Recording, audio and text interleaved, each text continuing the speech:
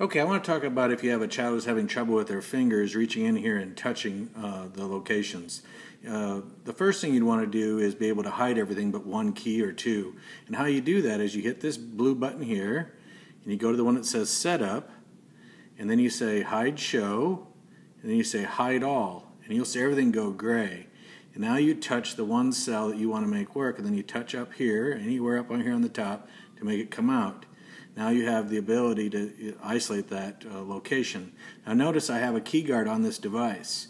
That key guard is really, really important. It creates a visual perceptual help, and it also allows their finger to then go in the hole.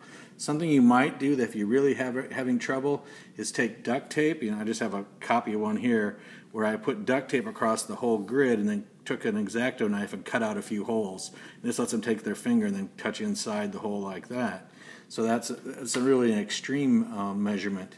Now to bring all the keys back, I just go to my setup key, and I go to my hide show, and I say show all, and I touch here to get out. Now I want to show you another little strategy that saved me a lot of times, and that is to make one key change its color so it sticks out a little brighter. And red is always a color worth trying because a lot of these children have cortical visual impairments that are not diagnosed, and red's been shown to be a color that they can see easier. So if I want to make my go red, I can touch this, hit my setup key, touch the key that I want to change the color. Now go down here at the bottom where it says change a key color and make it stick out a nice color red.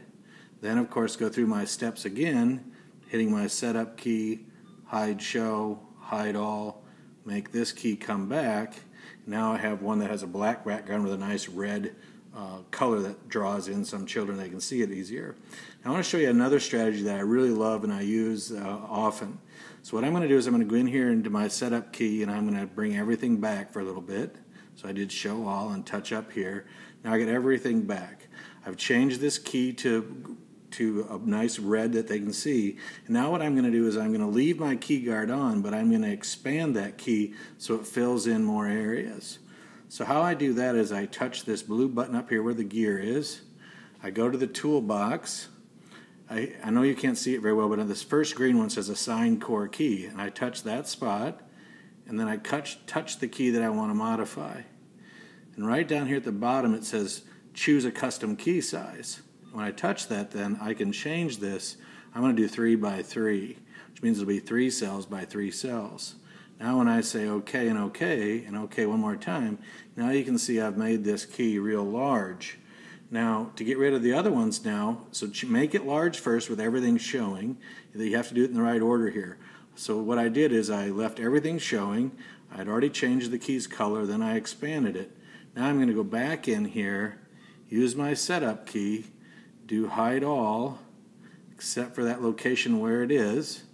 Remember, it has to be, you have to hit that location where it was, and touch up here to get out, and now you've got this device that has one cell really large, and now any one of their fingers now gives them the reward. So anywhere in there they can touch with any one of their fingers, and it gives them the confidence that they can do this.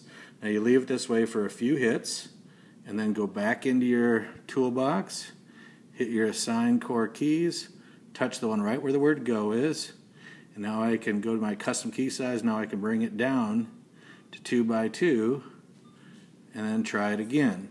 Now they've focused them in again, and then usually they have success by now because now their confidence is up.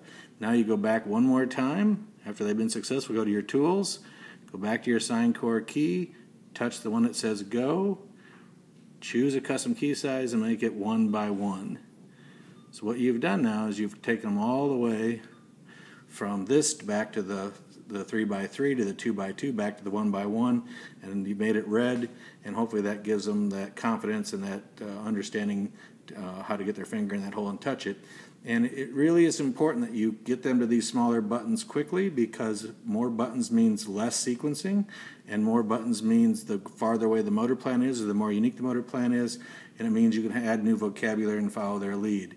Once you go to those big buttons, a lot of this becomes very difficult. I hope this video helps you. Thank you.